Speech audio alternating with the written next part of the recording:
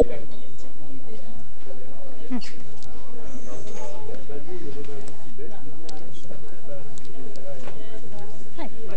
What's up? We have a film crew here today. I'm doing some filming following 3 students. Okay. And one of them are Regina. She's sitting in the back. Okay. And so I wonder if they could do some photo while you're doing your lecture. They're gonna photo her. And also some I of you. see. Okay. Is that okay?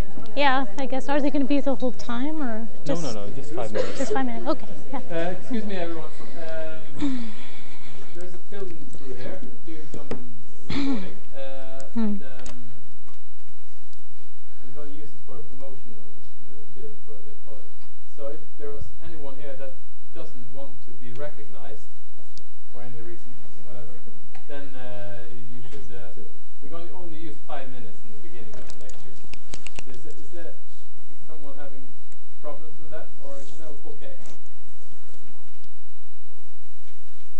Everyone can attend? Good. Okay, thank you. Okay.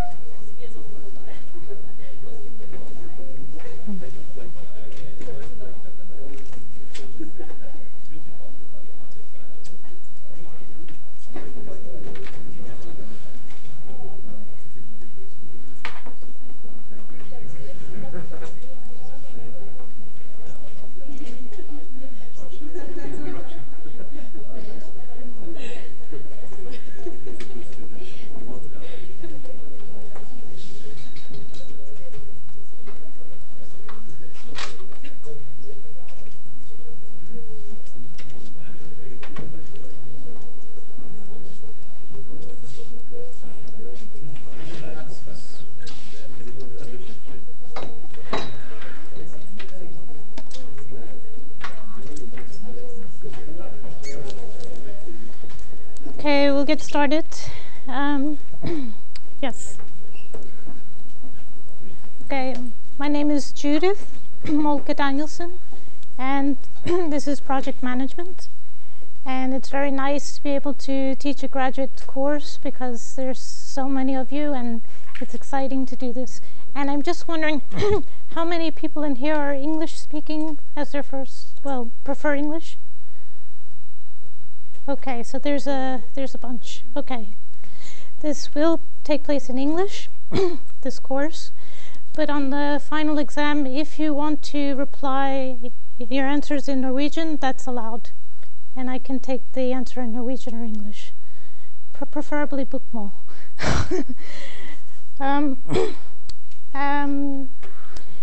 So the portal that we're going to use for this course is Himmeldex. And you can find it very easily. At the bottom of the page, just go Himmeldex. And then we are under logistics. And we are using, this is project management.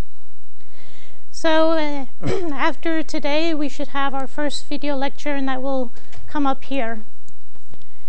Right now, we just have the materials for the courses here. And this is also accessible through Fronter. So there's a link from Fronter to this same page. But you can go here and look for all the information of the course. We'll get into the lecture about project management in a few minutes. But first I would like to go through some of the administration for the course. The exam date, I just found out today, was changed to 15th of May. The date that it was originally scheduled for was a holiday, and we have to have it on the 15th of May. If anyone has a problem with this, you should send me an email. It's on the web page, actually. You can send email to me, and that's how you'll be sending all your homeworks as well. So before I get to the lecture schedule, I will talk about the required exercises for the course. You need to do all the exercises in order to take the exam. So there's not going to be a grade on the exercises, but generally this will help you when you take the exam, because the exam questions will reflect the same types of questions that you get in the exercises. The first one is here.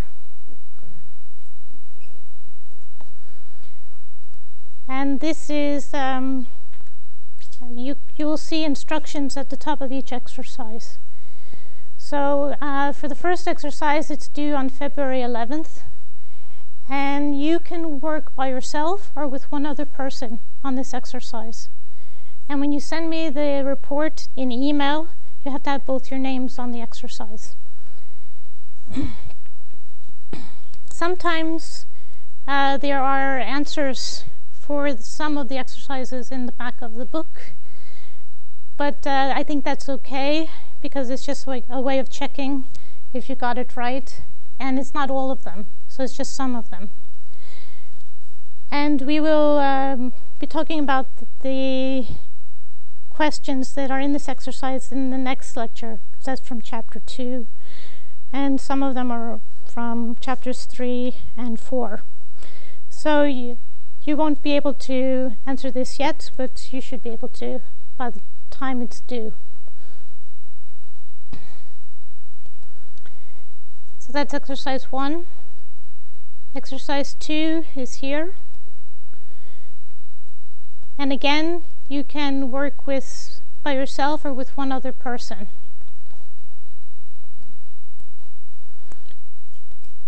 And I will be going through the exercises when it gets closer to the date, just like talking about them. The final exercise is due on the 29th of April, the last lecture period. And you can work with groups of 4 to 5 students on this one.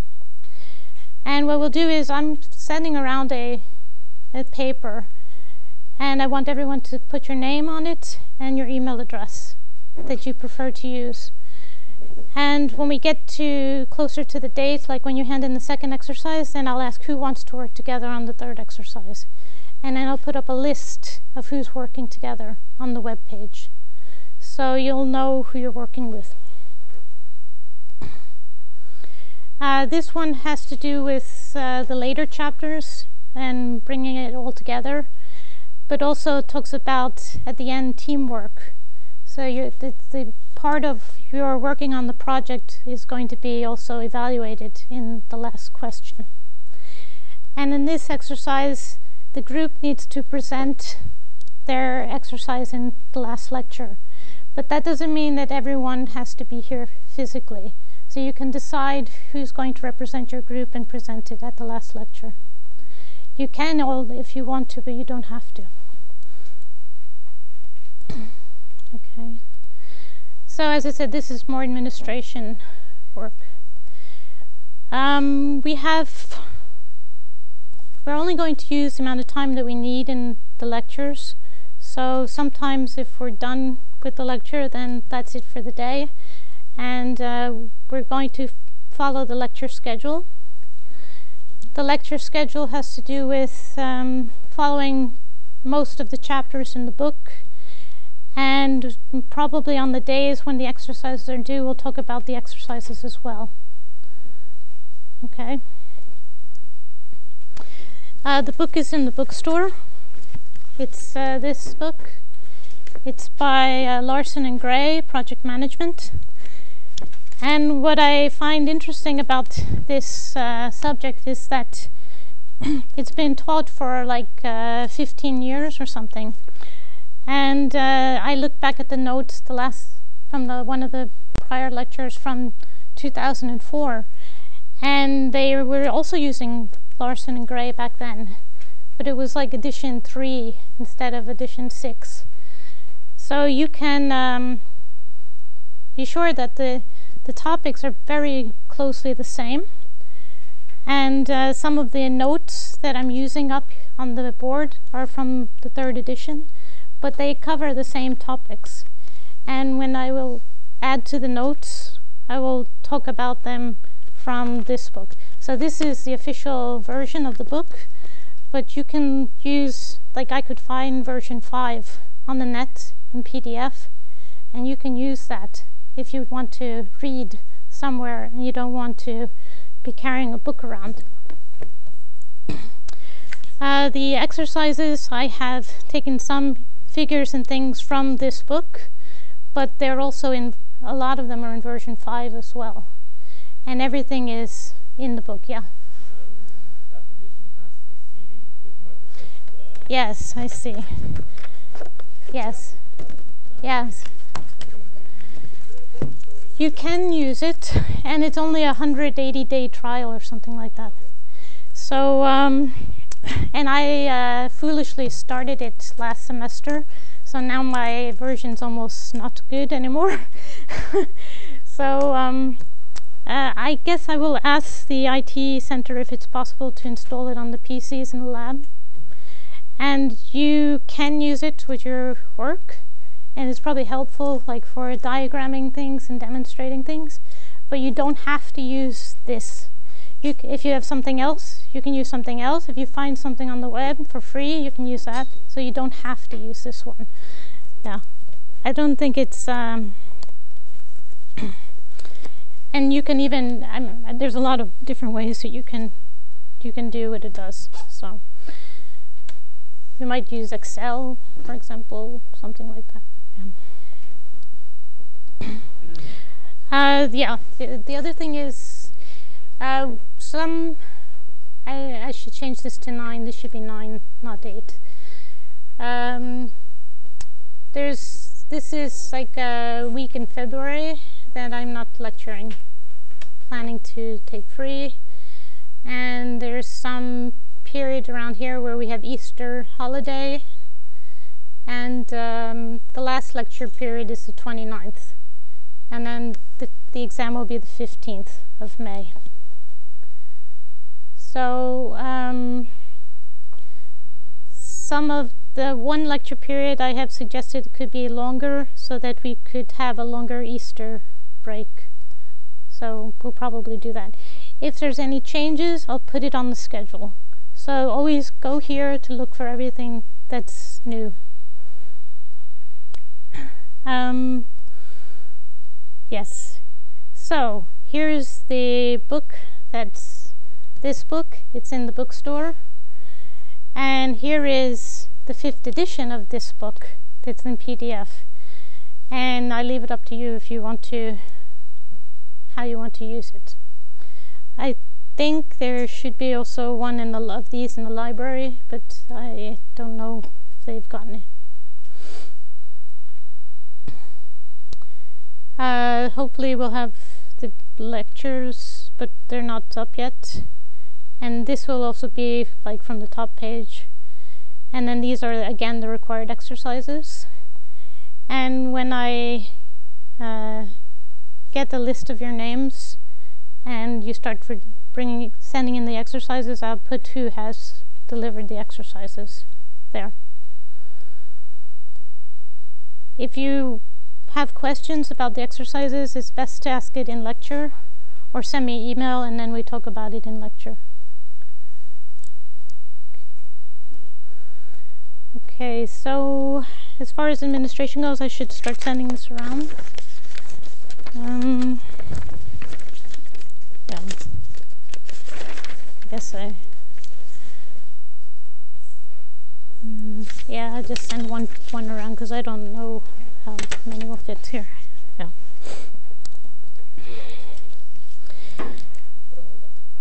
Okay, so does anyone have any questions so far? No. Okay.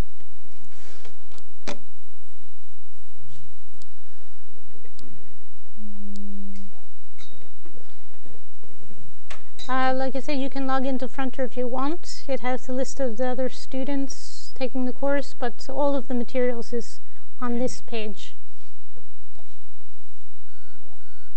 Yeah. Is there a possibility for you to use the microphone, because it's really hard? Oh.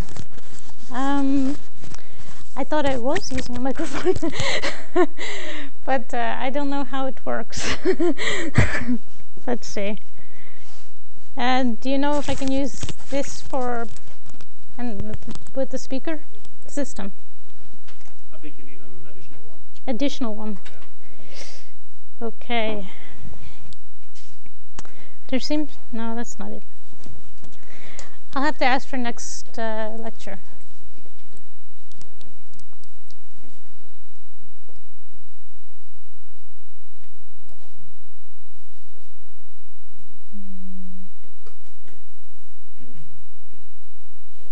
Let's see.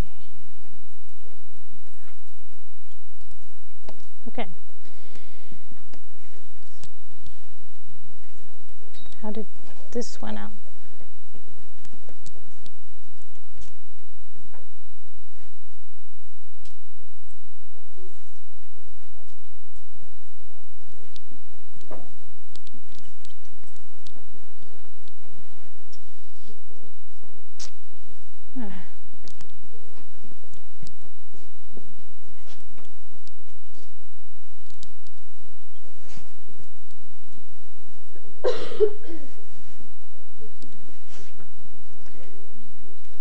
I didn't see what happened there.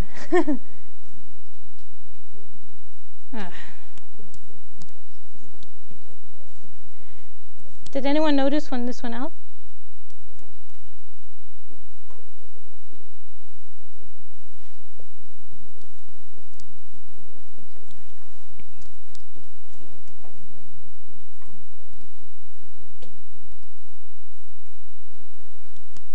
Okay, it's coming back, that's good.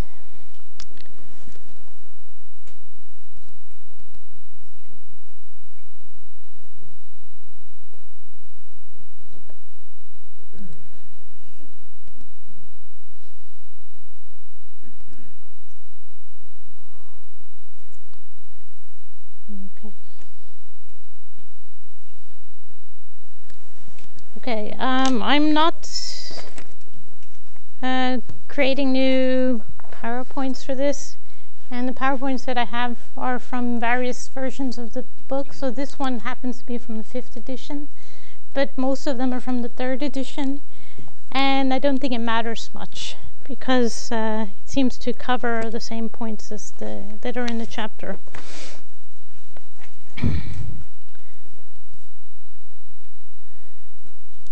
So now we'll finally get to the subject. Project management. Probably all of you have been involved in managing a project, and you'll probably all be managing projects in the future as part of your work. So regardless of which type of career you're following, you probably will end up managing projects. And it doesn't mean that there's particularly a job that your title would be project manager, but most managers have this role or responsibility. So one of the key issues, I should get a pointer. Oh. One of the key issues about what is a project is that it's something that is non-routine. It's not something that you do every day and that is part of your normal operating procedures, but it's usually something that you do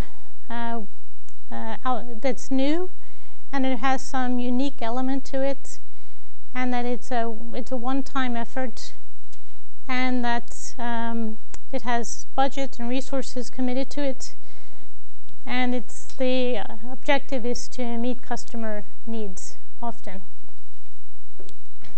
But sometimes you do projects for yourself, like writing a research report, and then you're the customer.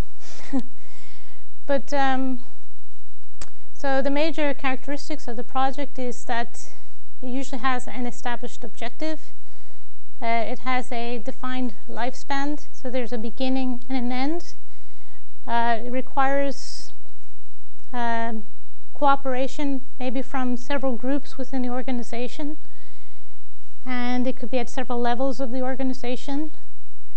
And it involves doing something new that has not been done before. So there's some kind of unique element to it. and it has specific time, cost, performance requirements. So when a project is completed successfully, usually some of the criteria for that is they say it's completed on time, within budget, and meets customer specifications. A program can be a series of projects. Maybe the projects are similar in nature, like an upgrade to a version of a program, but they can also be different but related to a common goal. So usually like a company might have strategic goals in mind, and they might have programs that are with collections of projects that contribute to that strategic goal. So the program is a series of coordinated, related multiple projects that extend over time to achieve that goal. Okay. So it says project completion of a required course in project management. That's an example of a project. But the completion of all the courses within an academic program would be an example of a program.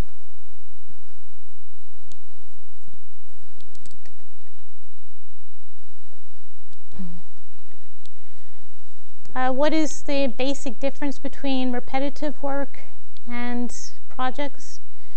You can repetitive work is like taking notes in class, whereas project is like writing a term paper. So there's something unique about writing the term paper. It's a new creation.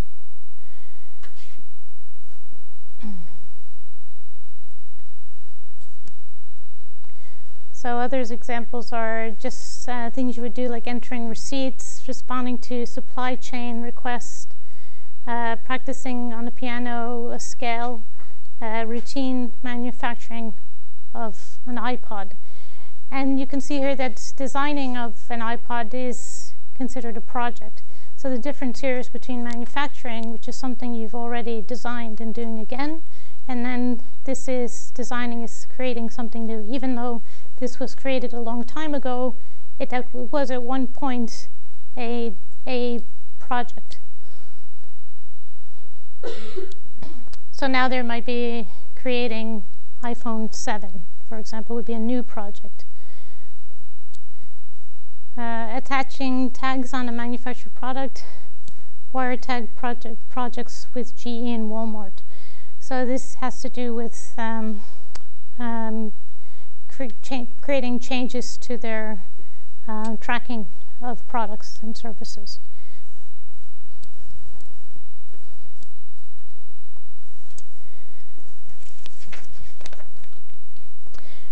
Probably the most notable difference between version 5 and 6 is that there are some cases that you can read, and those are different in the different versions. But most of the points are the same. Okay. So we talk about the different stages of the project's life cycle, and we have the defining stage, and here you identify what are the goals, the specifications, the task, and the responsibilities, dividing the responsibilities among who's going to carry them out. And they show that this is the level of effort, and that's the time it takes, and that over a period of time you will complete the different tasks within in a defining stage.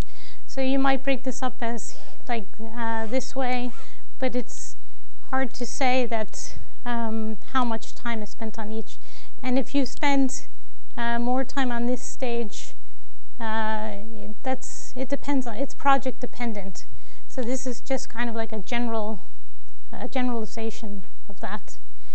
And you can see that if you're spending time on the defining stage, this level of effort, that's workers. And then you're spending time on the planning stage, that there's some overlapping between these stages. And this means that if you have workers, have one worker, say one worker here and two workers here, there's some overlapping here, so you actually might have 2 people working here. So these are cumulative also, in terms of the amount of effort that you have to put in. So in the planning stage, there's schedules, budgets, resources, risk, and staffing. And this book spends a lot of time talking about this stage. It spends a little bit on this, but a lot of time on this stage. And then the execution, the status reports, changes in the project's quality and forecast. And even though the company spends a lot of time on this stage and actually implementation, the book is not focusing as much on this as it does on this stage. And then closure is, there's chapters which discuss closure as well, but it's training customers, transferring of documents to the stakeholders, and then release of resources. It has like a timeout or something.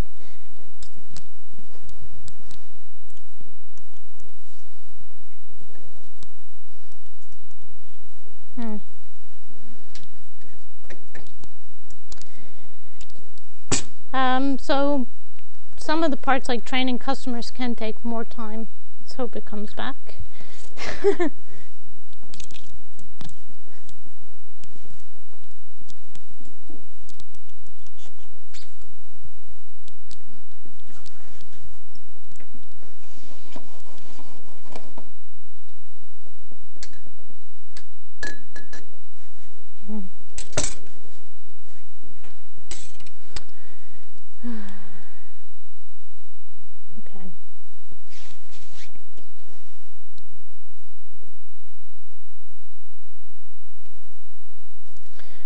Okay, so I think if you don't have a book, then I'll have to write some notes on the board, which is always a tragedy because I don't write very well.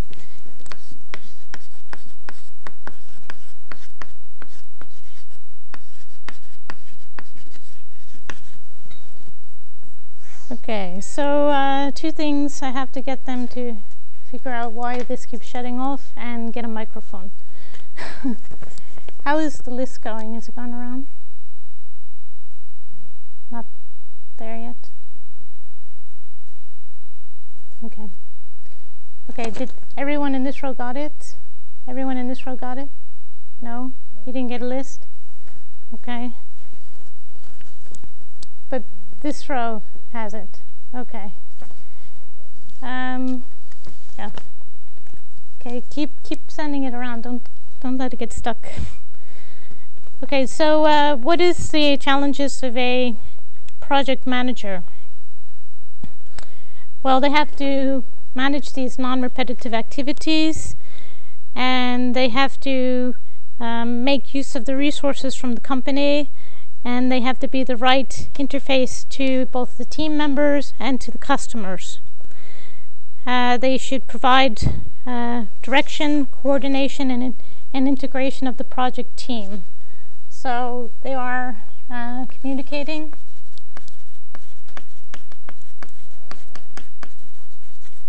with the project team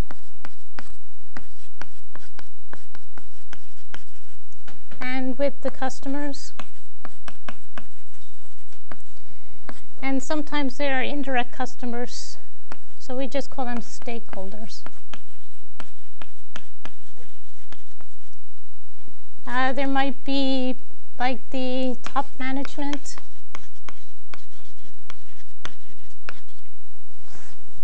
and their job is not only to communicate but also to direct, coordinate, and integrate. And they are integrating resources.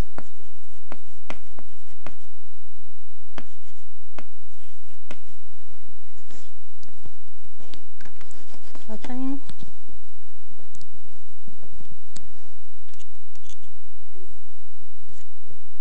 Maybe it's going on again. Okay, so it also says you must induce the right people at the right time to address the right issues, to make the right decisions. So they're basically responsible for getting the project done. Why is the role of project management become more important today? So these are increased importance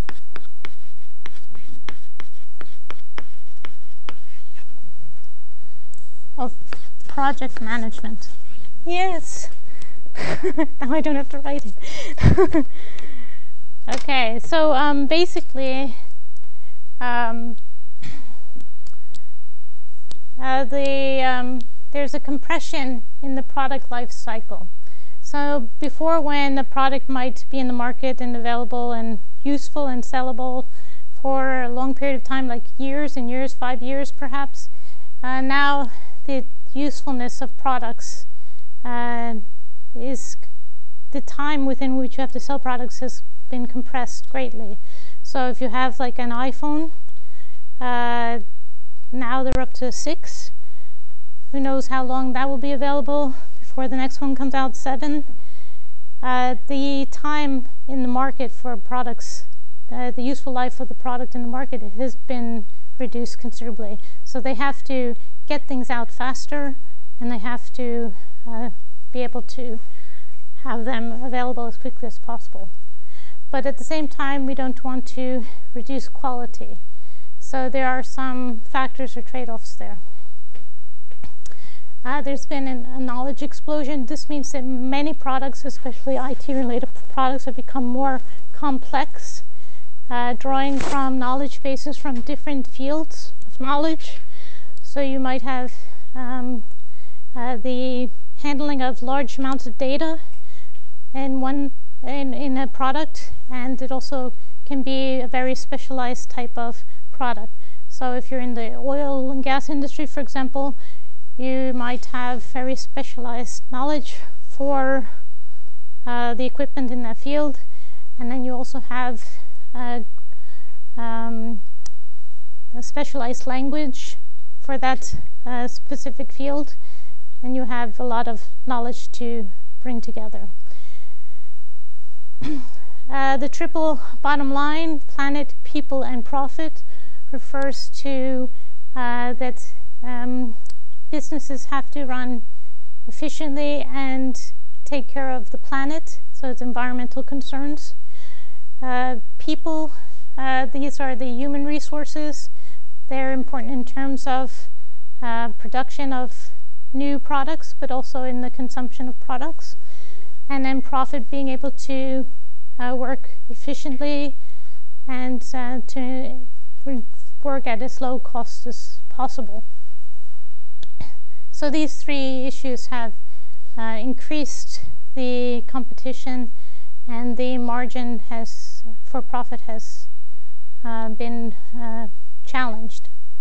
So we have also corporate downsizing, companies trying to do the same service using less human resources or flexible human resources.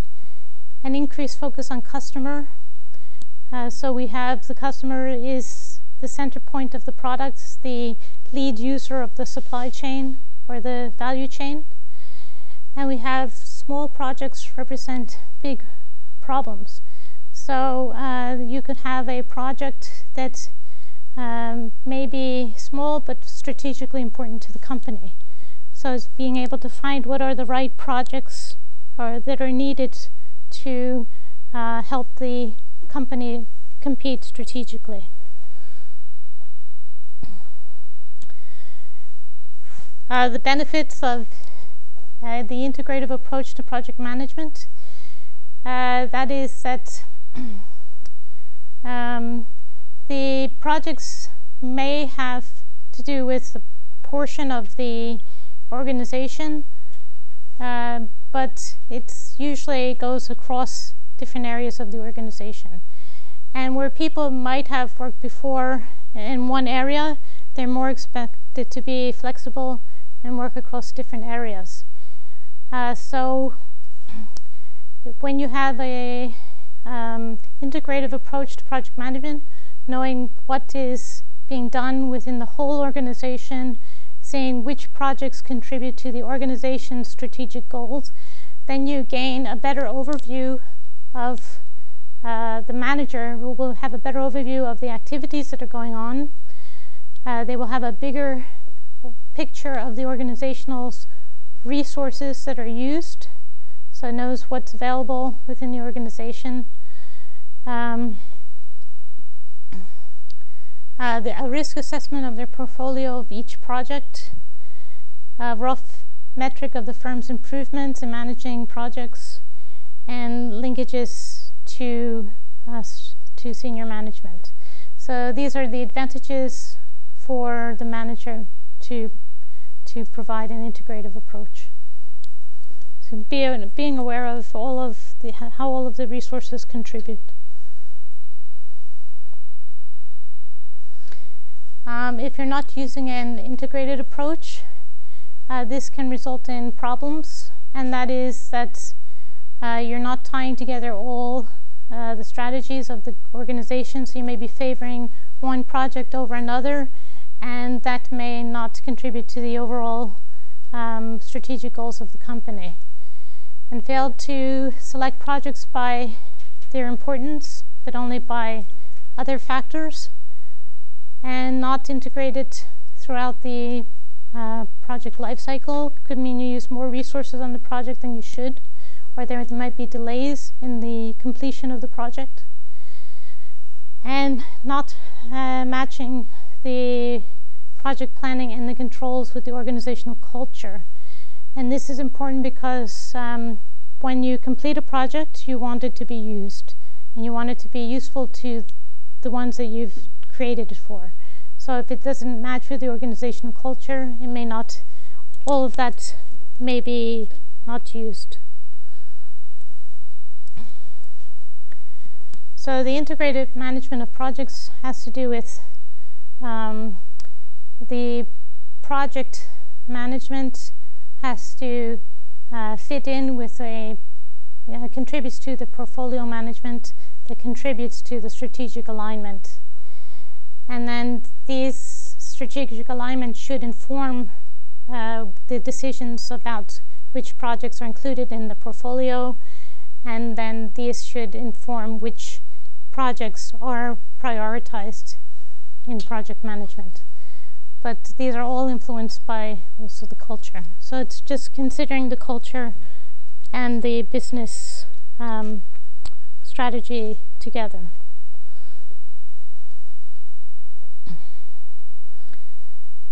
So the role of portfolio management is when you have several projects, and it's overseeing which projects you select, how you share resources among projects, how it should encourage best practices because some things were done before and may build on prior projects.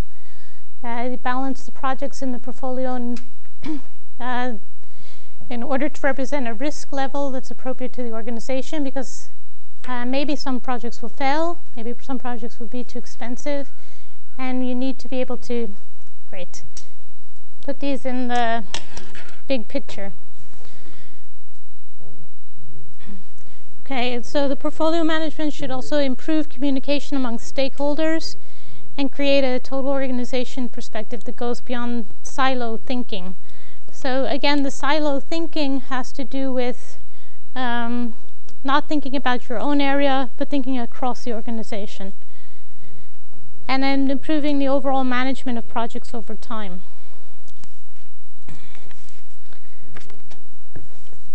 Okay, let's see.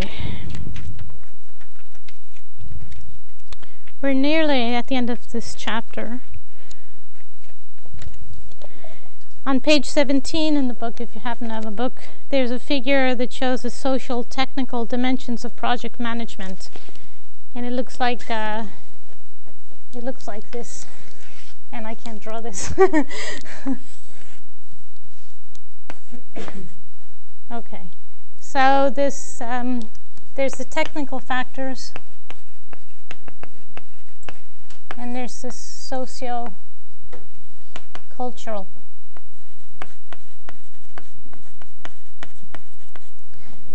And they're saying that a good project manager has to be able to manage both of these dimensions. So they need to be able to deal with the social cultural factors, which are leadership, problem solving, teamwork, negotiation, politics, customer expectations. And this is basically dealing with the social aspects of the organization. And in addition, they need to be able to work with the technical aspects that are scope and the work schedule and the resource allocation and baseline budgets and status reports. I just read an article on LinkedIn. I don't know if you've heard about that. It's a network for business and for making contacts like a business type Facebook. And they talked about IQ and EQ. And IQ is intelligence, and EQ is emotional intelligence. And they're saying that good managers, they don't just say project managers, they say managers, have high EQs. And that the most successful project managers basically have high EQs, and they may or may not have high IQs. So the more successful ones can be more, because they have high EQs, they can be more successful than those that have high IQs.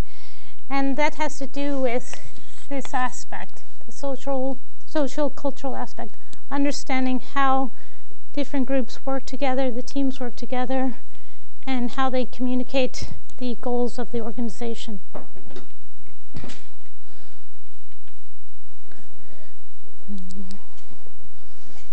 We can always try.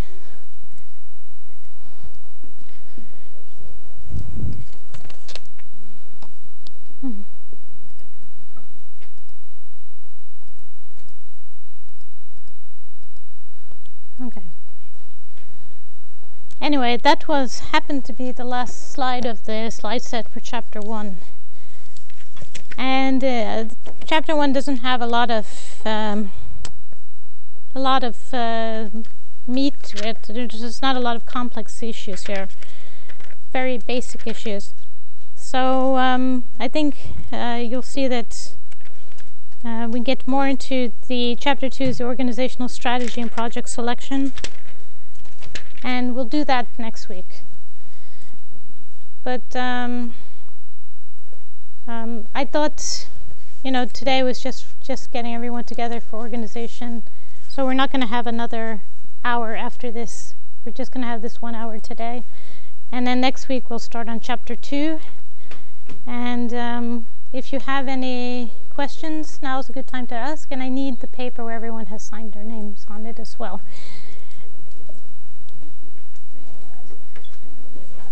Okay.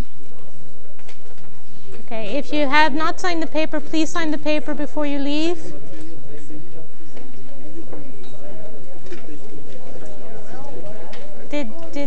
Okay, they didn't get it yet, okay.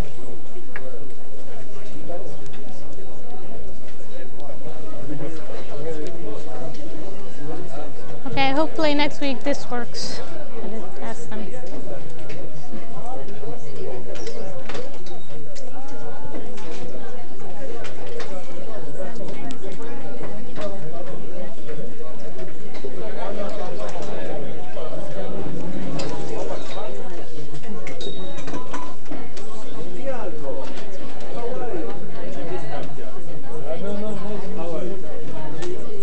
Yes.